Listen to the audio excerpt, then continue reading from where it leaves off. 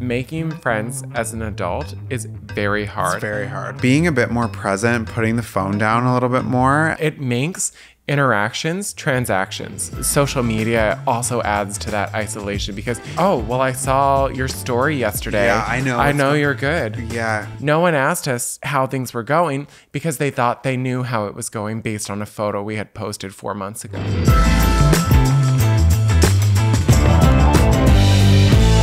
Hello, everyone, and welcome back to another episode of Tangents with Tyler and Todd. How are you doing today, Todd? Even though I know the answer. I was doing good today, but then it became a night. Yeah. Basically, we've been without internet. I know this all sounds like such a Trivial. millennial problem, Oh, yeah. but Big time. we've been without internet for 6 days, and it was supposed to be 3 days, and a new modem was supposed to come to us, and on day 2, I was like, you know what? Something doesn't seem right. So I called and the order had been canceled. So they're like, we're going to send a new one out. Basically, we're on our 3rd attempt at getting a new replacement modem. And I don't know when they're going to get it here. We've spent probably like 10 hours on the phone this week. And I know the 1-800 number by heart now. yeah, I want to be clear. This is obviously way better than a few weeks ago when we didn't have water. And Oh, yeah. I think the thing is we were able to troubleshoot that. You know, like the rubber boots went on. We went out in the lake, or you went out in the lake, I should say. That was within our control. It's just really annoying we live further outside the city, so we don't have a good cell phone connection either. Oh, it's awful. Like, that's the thing. In order to make phone calls, We're we not need connected right now. We need Wi-Fi for Wi-Fi assist to make the phone calls.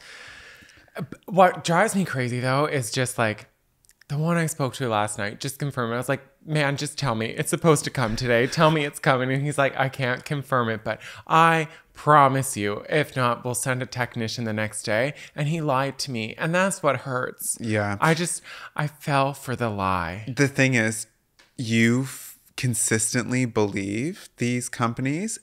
If I'm on the phone with the bank, if it's a phone company, it doesn't matter who it is, they lie. They're just trying to get you off the phone so they can answer the next phone. I take it personal, though, when they lie. Like, yeah, well, I thought we built something. You asked me how my day was going. I gave you all my personal information to confirm who I am, and I thought we had something. you thought you had a connection? I thought I found my number 2. You're my number 1. I thought I had number 2. Yeah, especially like, I mean, if you're listening to this in the US or UK, Australia, wherever, I'm sure that phone companies are probably the same.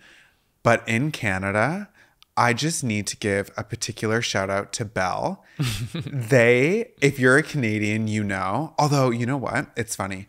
In Canada, because we have like a monopoly or an oligopoly, this is not going to be an economics lesson. No, basically Canada has this thing in place called the CRTC, which like regulates all communication things. But also part of that is in order to be a phone company in Canada, you have to be like a Canadian company, which limits us because nowadays who has the money to invest in starting a phone company? Basically, like we're cut off from the competitive rest of the world. 100%. So like how it works is government regulated industry. So like the airline, for example, the airline industry, we have Air Canada, WestJet, Porter. I love Porter. Porter rallying hard from They're in number prop 3. planes. You know what? On a Okay. stormy day, you know that Porter flight at 6:58 is coming in. Those props are churning those snowflakes out of their way, whereas a jet's like, ooh, I'm too cold. I can't land. Literally. Anyway, point being is the government in Canada for some reason made the decision like, we can't have American Airlines, we can't have United, we can't have any of those things. Same with phone companies. We don't have AT&T, we don't have Verizon, we don't have any of that. We thought we were onto something so when we were on the road trip, as soon as we crossed into Washington State from BC, yes, I remember ditched our this. Canadian SIM cards and went to Walmart and got American SIM cards. And we thought it was a scam. Wait till you guys hear this. We thought it was amazing. We're like, oh my God, this is the best. So we're like, these are our new numbers. We're just going to be those cool kids in Canada with American numbers. Well, as soon as we Yeah, I crossed... grew up in Washington State. So what? Yeah, you're going to have to use a different area code. Sorry, you can't call me. It's international calling. But as soon as we crossed back into New Brunswick, literally we took... I forget the border crossing we took. It was a really small one. Like it was a small town and there was a little river. St. Stephen? St. Stephen, I think. Yeah. Yeah, I think you're right. As soon as we crossed in... Everyone pull up Google Maps to get the full picture that Todd's painting. It was just like, well, I remember it was on the American side. We had to go through a small town. And then we were like, is this right? Because we were towing the trailer with us.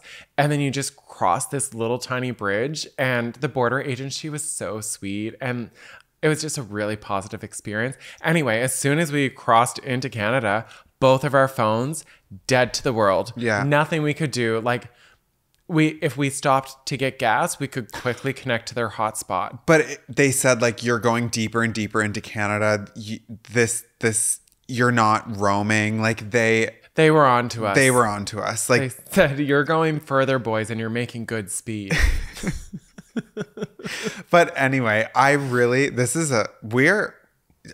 to cheers us. Oh, I hit the mic. Sorry, okay. Everyone. We are off to the races. We are off to the races. You know what? This isn't like wine or vodka or anything. We're having a tea. It's a wine tea. It's a mulled wine tea. No, but we really are home brew. We brewed our own tea. A little kombucha. Sorry, continue, love. I keep interrupting. I'm just being a fuddy-duddy. Yeah, you're being a fuddy-duddy tonight. But I really think it needs to be made crystal clear that we believe very strongly that if there was more than like 3 companies in a industry that is worth billions of dollars, maybe you could get some service. Maybe you could have internet or get a flight that's reasonable. Can we talk? Maybe I wouldn't be lied about this? to by the 1-800 number. I do quickly want to just touch on this, on the flights, on the airline industry. What it gets you is Todd's brother, for example, lives in Ontario. We're going to be visiting them in a week and we're really, really looking forward to it. However, going from where we live in Nova Scotia to Ontario, which is the equivalent of flying from like Maine to Chicago, our flight... Don't ask me. I don't know geography. Yeah, well, okay. Well, luckily one of us is here. I thought Argentina was a state until Tyler corrected me at like 20 years old. He's just along for the ride, you guys. I'm joking. You actually are really smart, just in like different ways. You would thrive, like you're gonna survive in the boardroom and like in the smart world, but when the zombie apocalypse happens, you're the first one dead. Gone. Like, they said, I'm gonna eat that brain because it's nice and juicy. So anyway, get this. Flights to go from the equivalent of Maine to Chicago. How much? I'll let you mull it over for 2 seconds. Spoiler alert. $1,200 per person. Okay, so this is what drove me. That's outrageous. Think about this one. Okay, pull up the Google Maps. Here we go. So Tyler is from Labrador, but his parents moved to Newfoundland. So when I was flying from Halifax to Goose Bay, Labrador, it was almost $1,300. It was $1,600. I remember it quite clearly. I'm not good with numbers. This is why my credit card often doesn't get paid. Do you know what's funny? When Todd's dad said this recently, Timmy, if you're listening to this, whenever Todd is telling a story and it's like financial numbers, Todd's dad always looks at me because Todd, his numbers are always on like the cheaper side. Like he's always very generous with it. For you to visit me on our first Christmas 15 years ago was $1,600 for you to fly direct from Halifax to Goose Bay. Wild. Okay, so my numbers might be slightly off. I also just don't care. That's what I have you for. There are certain things that we each do for each other, and yours is making sure I don't go bankrupt. Yeah, well, we each bring something to the table. But where Todd was going with that is there was a scam where you could book a flight to, it's called Gander, Newfoundland, and on the milk run to get to Gander, you go to Goose Bay on the way. But So you would leave, one sec. So you would leave. So now we're going to go Google back Maps and is still open. We're going to remind you. We left Halifax and went to Goose Bay for $1,600. But if we wanted to go from Halifax to Goose Bay with final destination being Gander, It was 800. but like then they started in this penalty that if you got off the flight in Goose Bay and didn't get back on the flight to go to Gander, they would charge you something like double the ticket price to make sure that you got on that flight. Because people are like, well, like, I'm just not going to take the connection. I'm going to save the money and just stay in Goose Bay. That was happening all across Canada. That's just like our personal experience with it. Yeah. And the point being is... What is the point? How do we get onto flights? Our week. No internet. Bell Alliant. Yeah. Anyway, we're becoming a Rogers household. Eastlink. We're switching somewhere, but yeah, I don't know. This is a big tangent, but it drives me crazy when consumers don't have choice. These $1 billion Loblaws. We got to talk about this. Okay, so it is a grocery store that is in Canada. It's the largest grocer in Canada. Yeah. There's only 3 main grocers in Canada. Yet again, 3 seems to be a nice number. It is like our Walmart or our Piggly Wiggly if you're in Texas. Like Safeway. Or like, Heb. Whatever American state you happen to be coming from, because like a grocery store chain within just one state is equivalent to one across all of Canada. True, Keep in mind, yeah. the population of We're California so tiny. is the same as the population of all of Canada, and we have the second largest landmass in the country. So in the world. Like, it's a weird place. Anyway, Loblaws got rid of the 50% off sticker.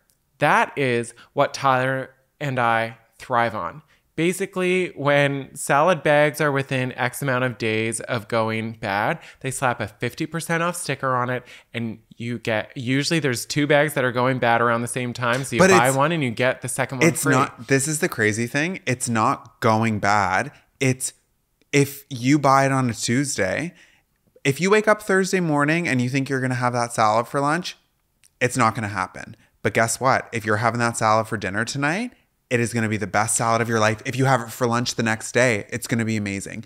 That is why we buy it, because we're saving half the amount. But also, let me finish. Okay. The reality is... I like it when you take control. Yeah. The reality is your Nan was here for tea earlier today. That was her topic when we were sitting at the table. That's hot on her mind because the people that are going to be the most affected by this, it is incredibly annoying for us.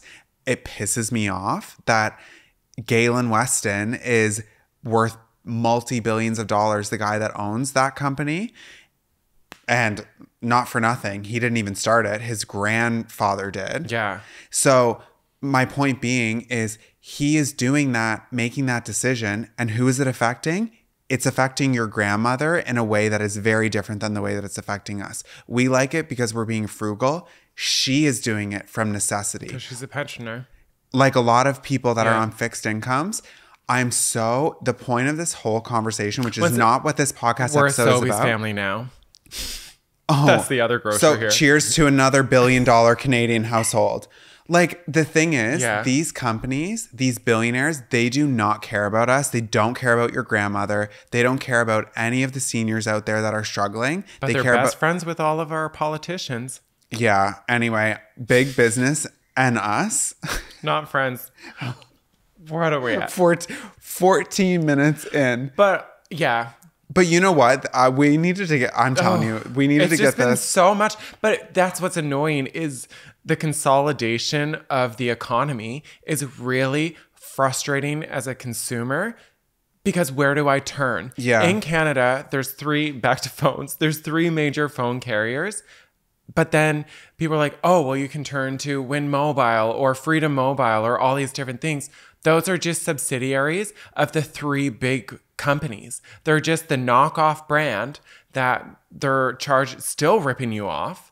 And like, well, they were independent, but then they got bought. They got bought by them because they said, mm-mm. But don't worry, Canada has the Competition Bureau, which makes sure that all business transactions don't result in an unfair market for consumers. And they're doing a really good job and should all probably get a huge bonus. They deserve it. Like, honestly, they've been working so hard. So hard. Well, Tyler, now that that's off our chest and we've discussed how my day was.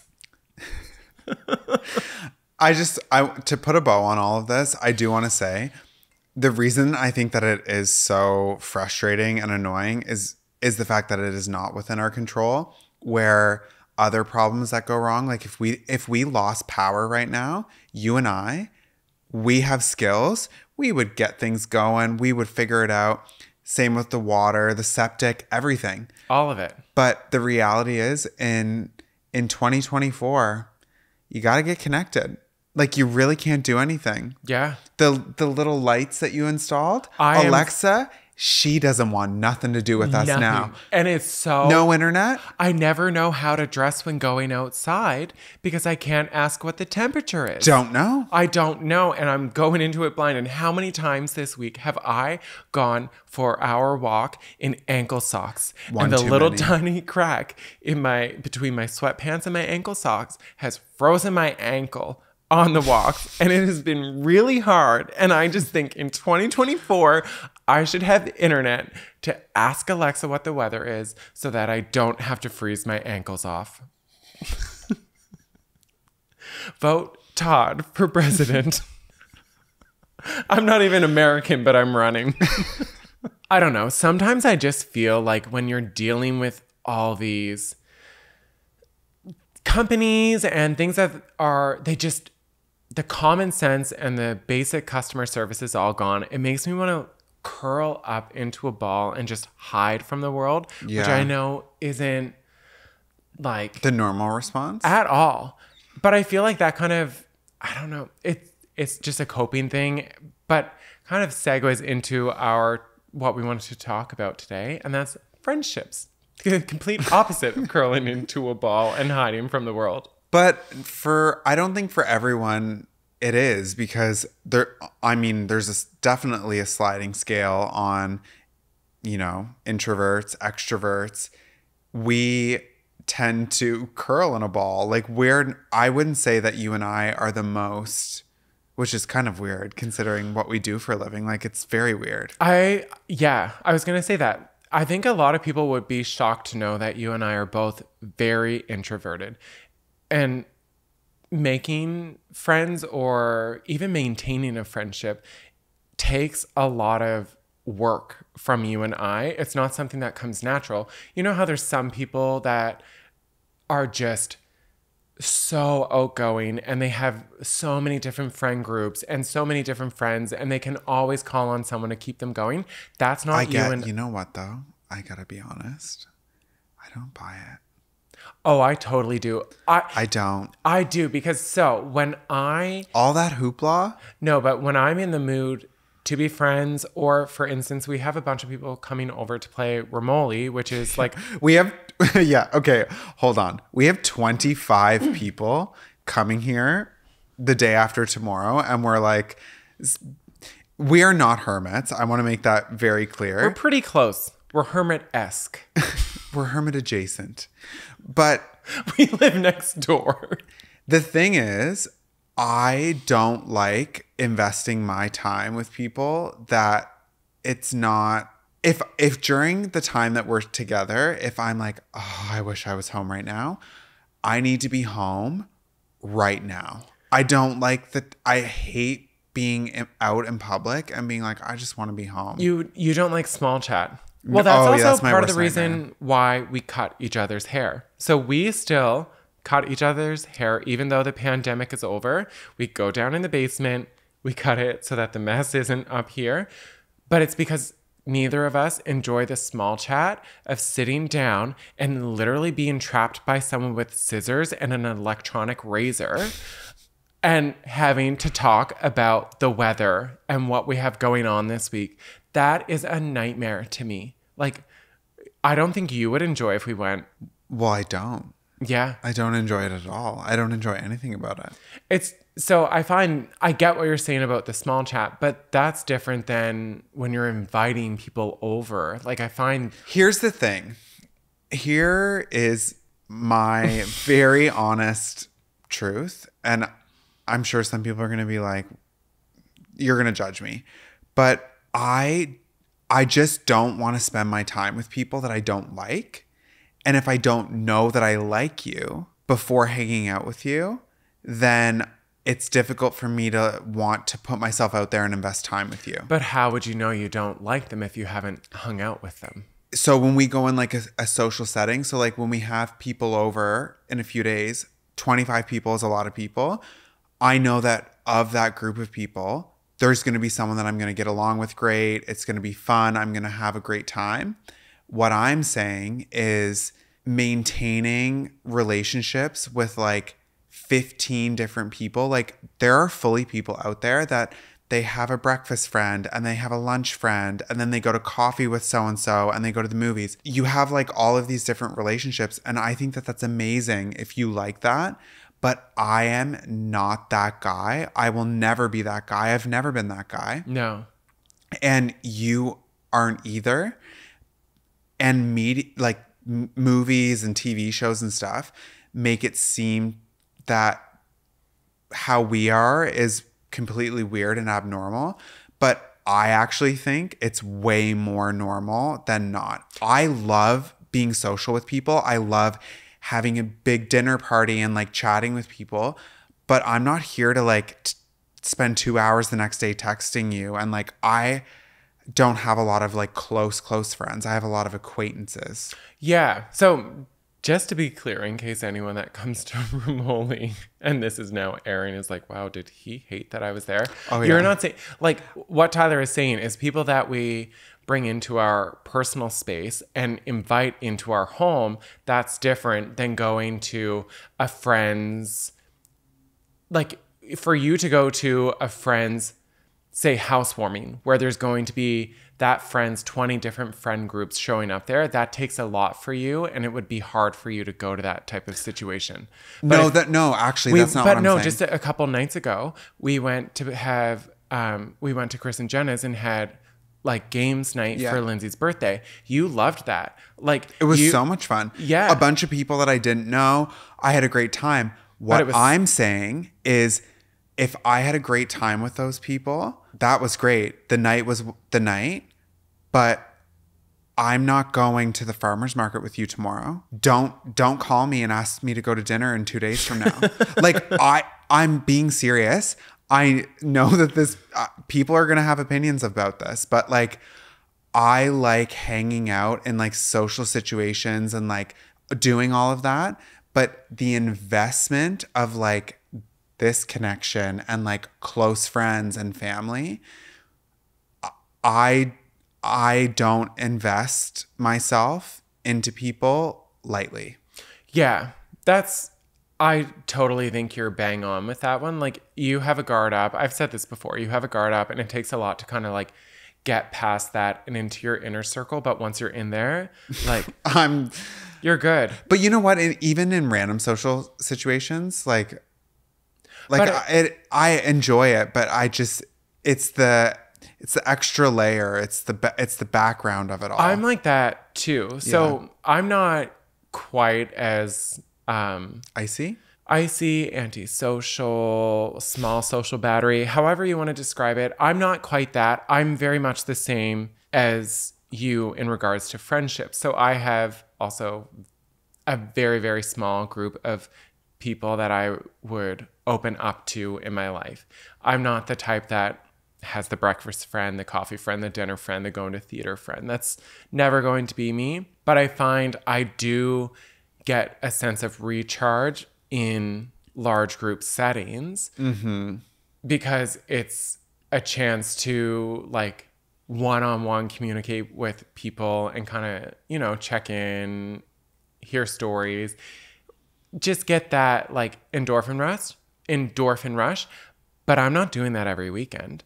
That's like once a quarter. And I'm good with that. Lately, it's been way more though. But I feel as though it took a long time for me to accept that that's the person that I naturally am because of what you said earlier. Sorry. If you're watching the YouTube version of this, Charlie is on the couch tonight instead of Eddie, and he's so asleep that he's now doing his twitching.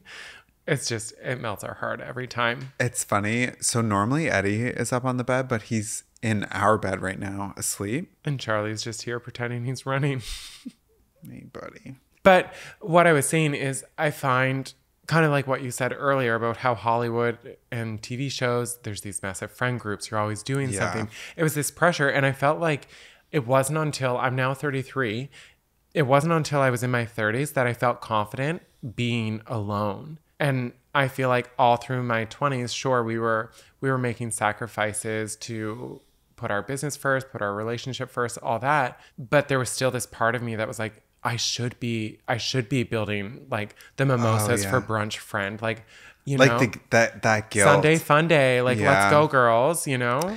It is cool though, when the confidence that builds when you get older. That's probably the thing that I enjoy the most. I mean, I don't enjoy feeling older. Oh, by the way, I'm going to say the confidence thing and then we'll come back.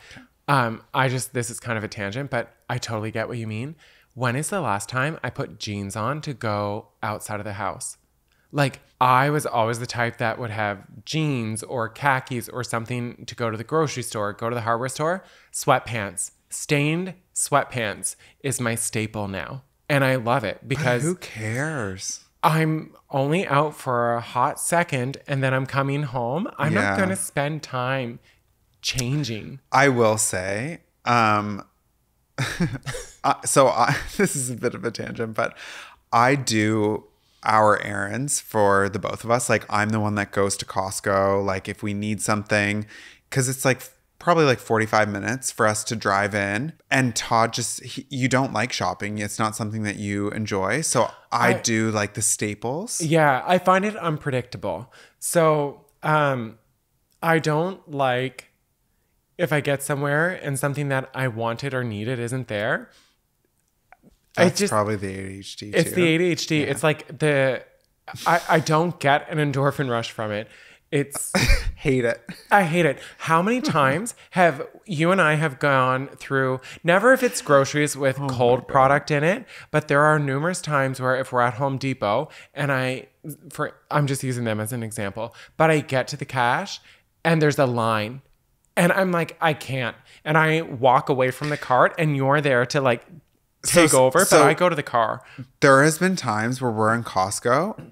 There's like, not a full cart, but like 50%, we'll say. Todd is like, I'm done. The line is to the produce. I'd rather buy my toilet paper at a gas station and pay more than wait in this line. See. Can't do it. So he doesn't go anymore. But my point being, tangent, is when I run errands into the city, I do put on jeans. I put on a nice boot. I put on like a nice jacket. So cute when leave. I go to the city. Do you find? Yeah, that also. I'm like, he's either like trying to do that to make himself like, you know, more energized to get it done, or he's having an affair. Come on. I guessed when you've had the best, you never want to test the rest. No. But I think that's okay. Like, acknowledging that you have a smaller social battery. I think it's also more normal. Yeah. I don't think that people have that many friends. And I don't trust if they do. I'm actually really curious about this. Like, if you're watching this on YouTube, if you could kind of like let us know. How do you feel about that? Because what do you think? I don't know. I think it's a mixed bag, but I feel like there's more people that are in your situation, yours and I situation, than not. That like you feel the pressure to have more friends, but you're actually naturally more introverted. Maybe it's also because we're coupled. That like you are my best friend. So if I'm out with the girls, Gross. But where's Tyler? Do you know what I mean? Like you and I are a friend group. So then how do our friend groups interact with that? But then that's also unhealthy that, you know, like it's a really weird thing because then there's people that say you shouldn't only want to be with your spouse or your partner. You should have friend groups outside. But I feel like it's so nuanced. Everyone is so unique and everyone needs a different amount of social interaction and a different type of social interaction to feel fulfilled. Yeah, you're right about that. Like different groups and different people give you something different. They contribute something different. Remember when we lived out west and you were like, I want to try and meet people and make more friends, and you did that? That was hard. That was really, really hard. Like we lived in a place that, like, you grew up here. You knew, you had so many people that you knew. And then you went to university here, and then that's how we met. We bought our first house here. I cried. We timed it weirdly, but we're just like, we like analytics. So when we left here to move out west, we drove because, so Tyler was being moved with his bank, but we didn't want to fly because Charlie was only 1 at the time. And we've never flown our dogs, and I don't ever want to put them on a plane. It makes me nervous putting them on a plane. So we drove, and what was it? Every 30 to 35 minutes, I would just break out in a full sob, like ugly cry, because it was so hard leaving. And we made the decision preemptively, knowing that that was probably going to happen for you to drive, which is weird because if you've watched any of our vlogs or been paying attention through anything we've posted, Tyler is always in the passenger seat, but you drove for the first 2 days. It was hard. Yeah. Well, like when you have this whole like bedrock of relationships, all different types of relationships, the relationships with your nan, your mom, your other grandmother, like all of those things, and you're being like pulled away from that, not to mention your friendships. Of course, that's going to be a hard thing. It was hard for me, having spent like the 4 years that we were together before we moved, to rip apart from that. I can't even imagine what that would have been like for you. And then on top of all of that, all of our friendships, and then all of a sudden, like 5 days later, we show up and we're in this town that we've never been to before. We don't know anyone. How do you create friendships with people in a new city that you've never been to before? You're not in university anymore or college, so there's no structure. You're not in high school. You're not on a sports team. There's no like forced friendship. You go to work. But see, that's where that changed for us. There are, and I think it like that still has a lasting effect on us because basically we finished university, got married, and moved across country to be and we're by ourselves. And to be by ourselves, but like it wasn't to be by ourselves. It wasn't to be by ourselves. Tyler got transferred, and we ended up there, and we were by ourselves. I needed him alone. It was no. I think that's why we became so comfortable in either being by ourselves or with each other. Totally. So I worked as basically I worked in pools, and at that time I oversaw swimming lessons. So my schedule was more evenings and weekends. I had to be there when the swimming lessons were happening. So I would work a Tuesday from like lunchtime to 8 through to Saturday. And you would work Monday, like 9 to 5, Monday to Friday type job. 8:30 to 5. Yeah, whatever it was. But bastards. Our only day together was Sunday. Yeah. So that was the day that you and I really hung out. And outside of that, the days that we like, I'd be off on Mondays, but you were working. So I had to get comfortable with hanging out by myself because I didn't know anyone there. I had to learn how to go and have coffee, go sit at Starbucks by myself and just to get out of the house. And I think that's a really cool skill that I learned because I totally agree. But that was in our foundational years and something that is now like just very something comfortable. Same as movies, like your space movies. I don't enjoy those. You would go watch those on Saturdays while I was working because you knew I didn't want to go. Can I go on a tangent?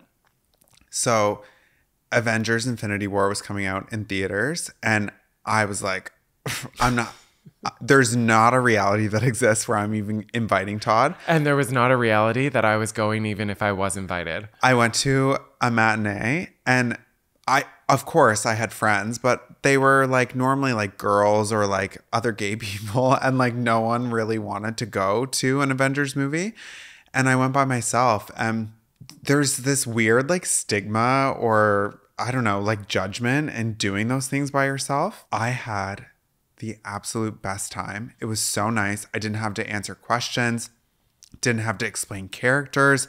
I don't mind doing that for you. I want to be clear because Todd always does that. So I tend to fall asleep pretty quickly when we are like, let's go into bed. Can we explain what that looks like? What? So when we go into bed, typically we'll have like a laptop because we don't have a TV in our room. Maybe we'll put one in. We haven't done our room yet. I don't know. Like, do you like our setup? Well, we had the TV at the Dome where, because the Dome had the pull-out couch that we slept on every night, and we had the TV at the foot of the bed, but we didn't use it after like the novelty of having a TV. Yeah, we put the laptop on one of our chests so that the other one has to snuggle in, and it just kind of works. So one of Todd. I know it goes on Tyler's, so I snuggle in. Can you explain to me or name a time in our relationship where a laptop has sat on your chest and I have snuggled in? There's been like a handful of times. Okay. Usually you've been dozing off and for some reason I'm still awake, but yeah. So that's our setup, and it's because you got such a big chest. It's just begging for me to snuggle into it. God. Anyway, how do we get on that? We were talking about your space movies and going to the movie by yourself. So, no. So what I was going to say was, I don't want you to not ask questions if you're like, when you're snuggled in and you're right here. Yeah. Like, and you have questions, ask them. Sometimes I know the answer, but I ask the question because it means a lot to you because you think that I care about the space movie. Yeah. And that means a lot to you. And I just like that little... Talks for 15 minutes on Gamora's backstory. But... asleep like 1 minute in. But yeah, don't always ask questions. But it was hard though. So that was something I find about friendships is I think moving out west was really transformative in my view of friendships because I felt that pressure of trying to like feel like you had to have a lot of friends and a big friend group. Moving out west, we had no friends. The friends that we had back here, it became a lot of work on both sides to maintain that friendship. Plus, a 3 or 4 hour time difference. It naturally started to, things changed. My life across the country was no longer relevant. When I'm talking about having to shovel 10 centimeters of snow that fell in October, and my friends here aren't like they're out mowing their lawn. Like your realities become very different very quickly. Yeah, you're so right. And then there was... the time difference was the biggest thing. That was the biggest thing. And 3 hours doesn't seem like a lot, but it is really a lot, especially like you get off work, you come home, you make dinner. You're home by 7. By the time you commute, you're home by 7. That's 10 o'clock back here. Yeah. Who are you calling at that hour? People are getting ready to go to work the next day, and I'm just starting to unwind from mine. And I'm going to have to start to learn how to process that myself. And then when you're not working, you're tired or you're sad or you're lonely or you're just crying, being like, did we make the right decision? And you and I tried hard not to necessarily make work friends personal friends, because what we found was we tried that at first. We gave it a really good go. We did. We really tried. But all too often, you'd go for dinner or go see a movie or something, and it would just revert to talking about work or gossiping about a person in the office or all these different things. And it's like, well, I'm really not escaping this thing that I really don't enjoy. And then you start to associate that person that you might have had a connection with like, it was a hard. I bet you people find that actually really common. Like if you hang out with people that you work with, inevitably you're going to talk about work, which for a while, I think it's like you're tricking yourself in a way. I'm hanging out with people. I'm going for a glass of wine or whatever it is. You're being social. Yeah. But is that being social, or is that just like an extension of your work? Yeah. It's not, it doesn't feel. You don't get a release. You're not separating yourself. You're not finding that joy. Like, I don't know. It doesn't feel as authentic. It feels like out of necessity. Like we're all hating this. Like my last job that I was at. No, sorry, not my last job. The job before that, the bank that I was at before. The last bank. The last bank. I worked at 2 different banks. Yeah. Head on over to LinkedIn to see which.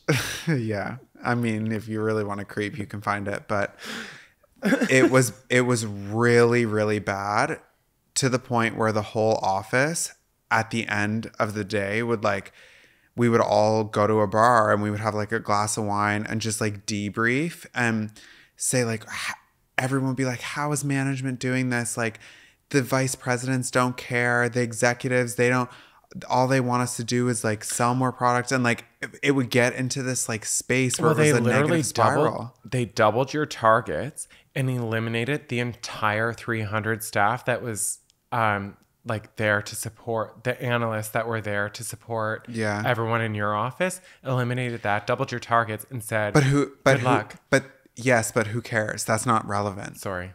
Like the point is that everyone wanted to complain about it. But if I had my time back, being the emotional maturity that I am now, I would have been like, I cannot change this. This multi-billion-dollar company doesn't care about me. They don't value me. You really are a number. I am a number, and I'm a cog in their never-ending wheel, and I can get my paycheck, come home to you, and build relationships. Lucky you. Lucky me. A+ for me. Cheers to that. Cheers to me coming home to you. Yeah. Cheers to both of us. But the point being is like, none of that really made anything better. And I wish that I didn't spend my time doing that. And I think in the corporate world, relationships and friendships often end up being that. It's not for everyone, but it does happen. But also, so on the flip of that, we tried the app Meetup, where you put in your hobbies, like what was of interest to you, and your phone would you'd get a notification of a group is doing frisbee, I don't know, tag football. Like, I don't know what it would be, but basically acrylic painting in a loft for a wine night. If you're into rugby, there's a pickup rugby match. It was this thing that whatever you were into, yoga. We went to the yogas in the park, like different things like that. But even that I found hard. Do you know why? Why? Because I've thought about this a lot. People go there with groups of friends that they already know. They are not going there to want to chat with us. They're going with a group of people. Let's do yoga in the park. Yeah. And it's like 6 people going. Plus it's free. If Janice is like doing downward dog and like, hey, you want to be friends with me? And the group of 6 people, like, they're like, who's that weirdo? Yeah. Hi, Janice. Yeah. Hey, Janice, let's be friends. But like, that was always, anytime we did those sort of like structured things, people weren't there. I'm sure people were there. We needed to look harder for them. Well, it's kind of like what I've come to realize is making friends as an adult is very hard. It's very hard. Especially if you're, I think it would have been easier if we stayed here. We would have maintained the friends. We would have stayed in touch. things would have kept going. But unless, like, as an adult, when you move to a new city, it is very hard to make friends because the people that are from that city already have their friend group because that is their home. Yeah. And then if not, it's kind of viewed as transient. Well, you moved here. Are you going to be here forever?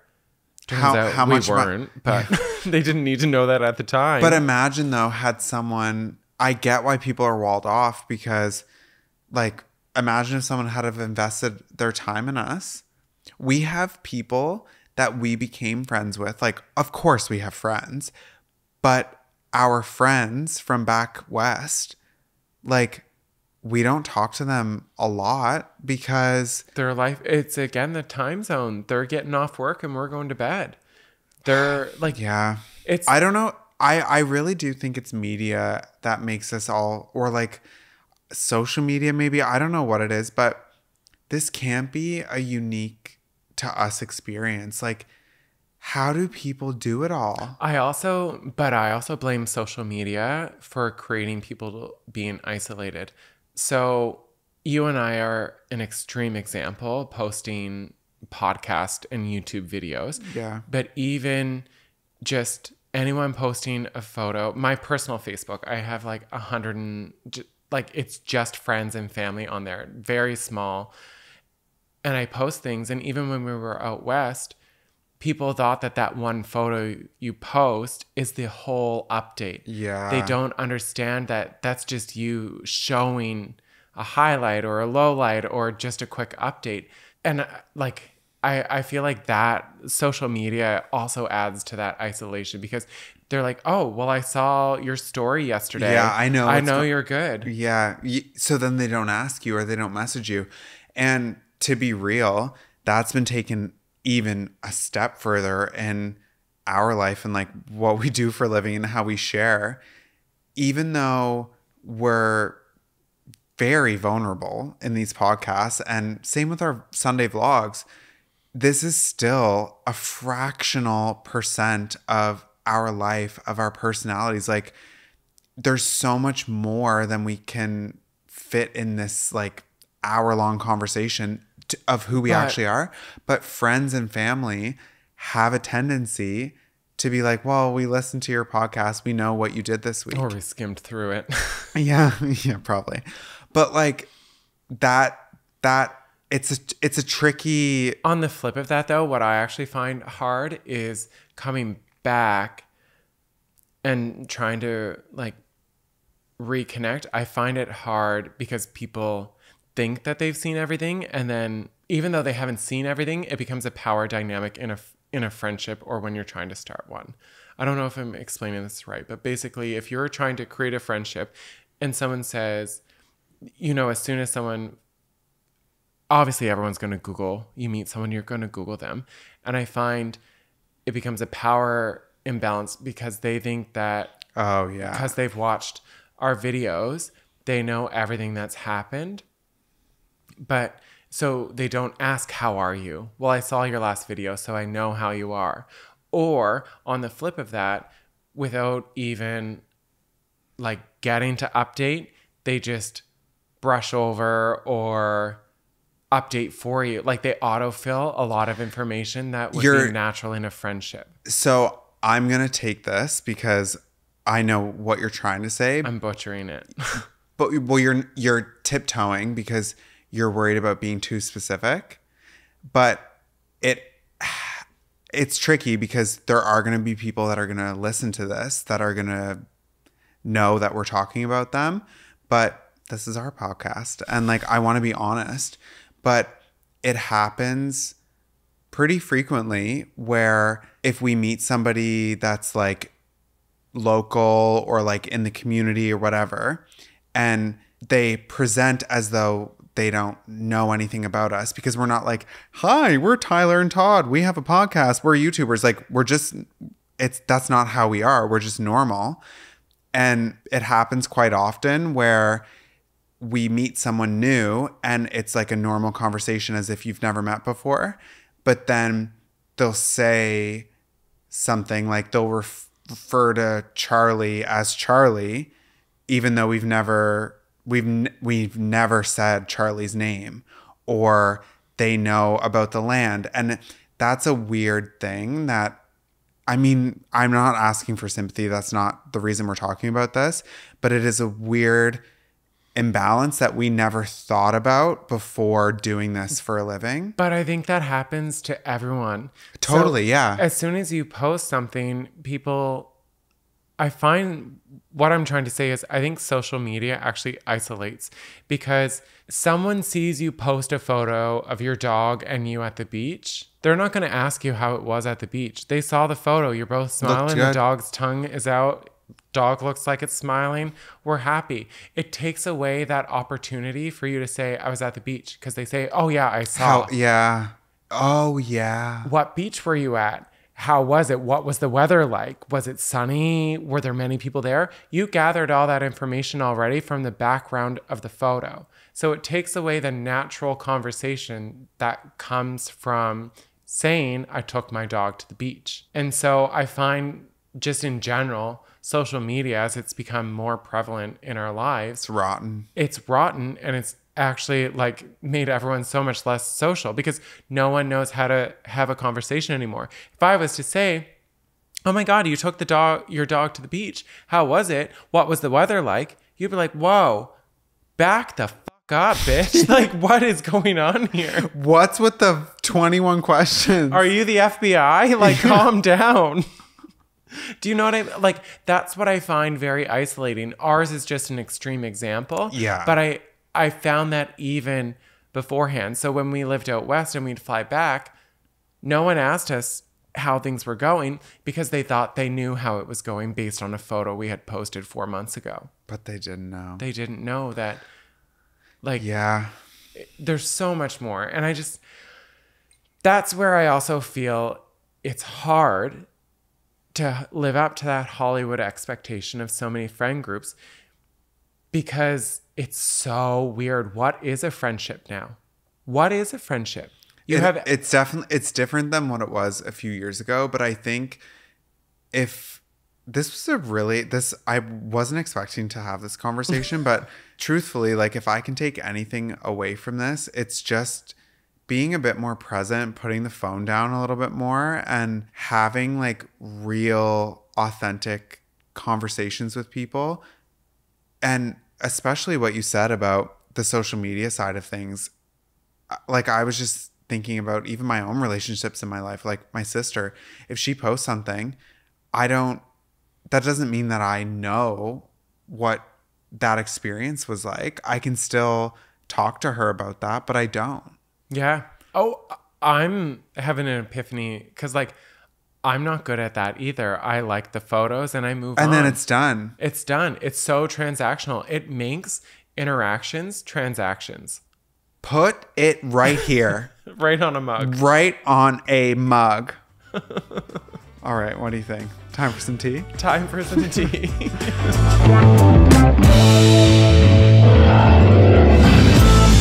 Hey guys, I just need some advice, and I want to know if this is okay. I have been with this company for 6 years now, and everyone says I'm so knowledgeable and I know a lot about the company, but I keep getting overlooked for supervisor.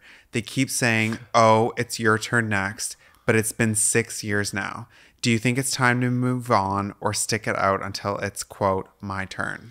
Move on, because they already have. If they've passed you over, they've moved on. And I say this from personal experience, because I am thinking of...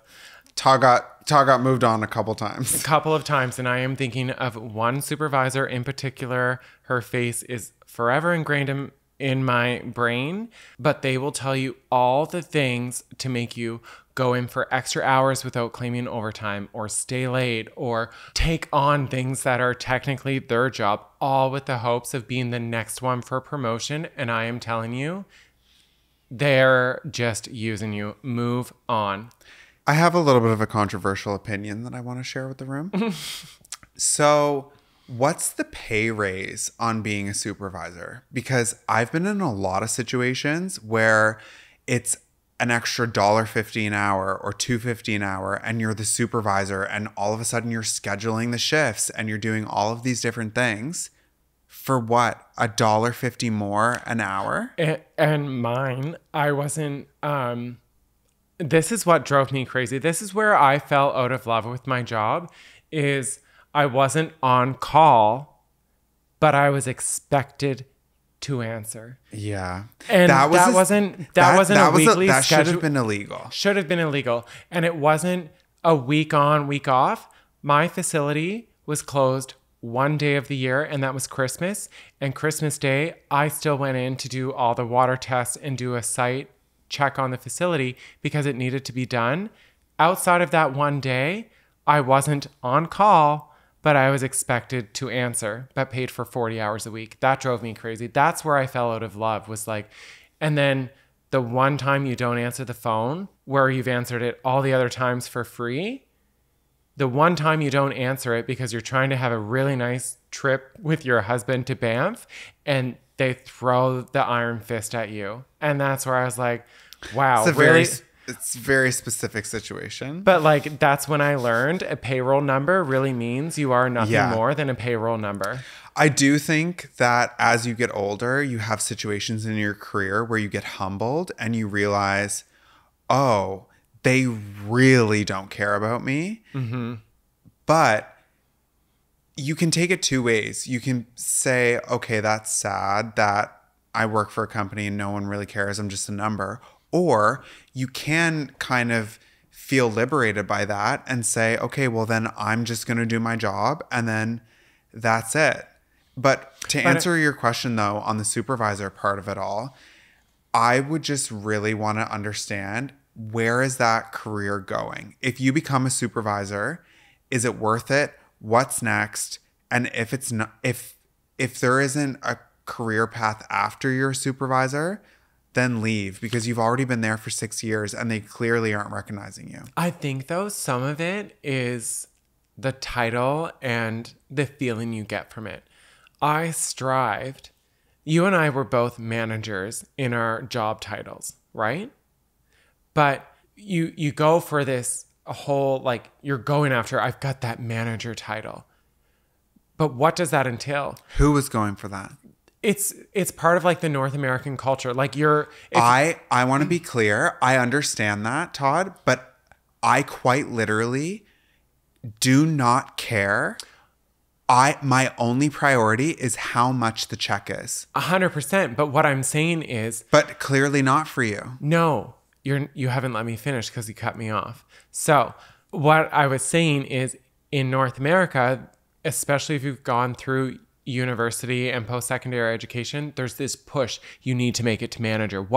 You got to be manager. What does manager mean? You and I were both managers.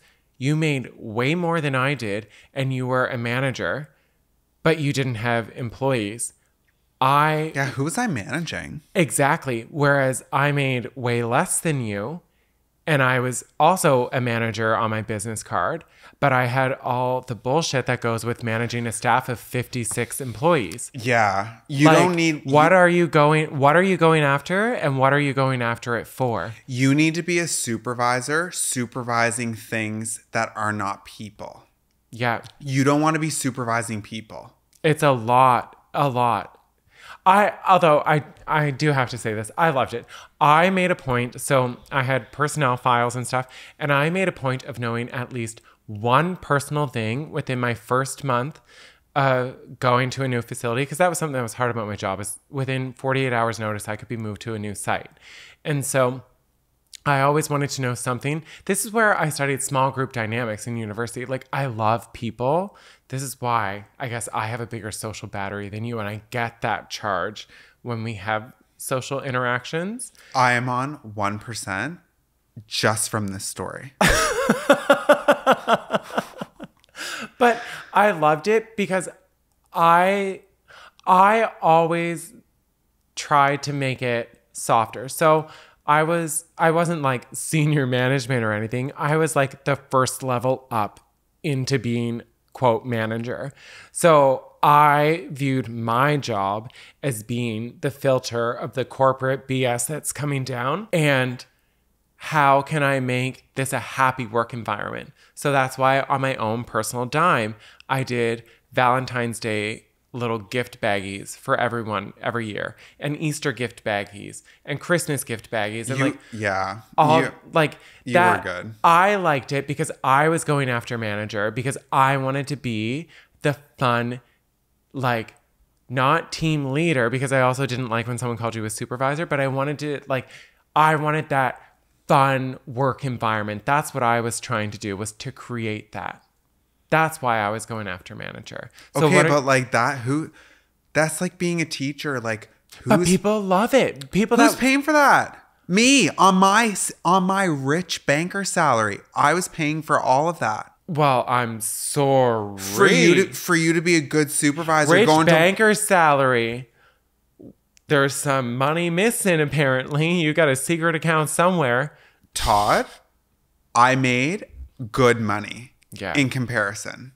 But I loved it. I mean, we knew that. When you studied what did you study? Entrepreneurship and innovation. And I studied recreation and leisure. We knew that you were going to make more money than me. Always knew it. But sugar baby, always in the making.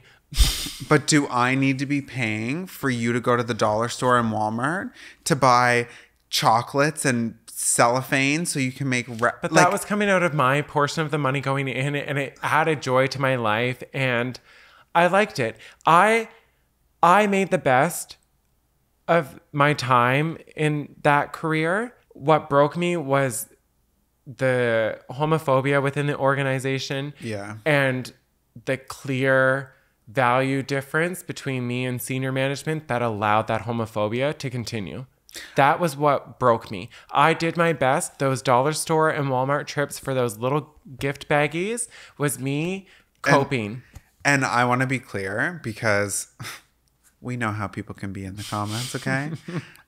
I'm glad that you did that. And me making that joke wasn't me like... I didn't take that. I know, but like, people need to realize... Sometimes people are like...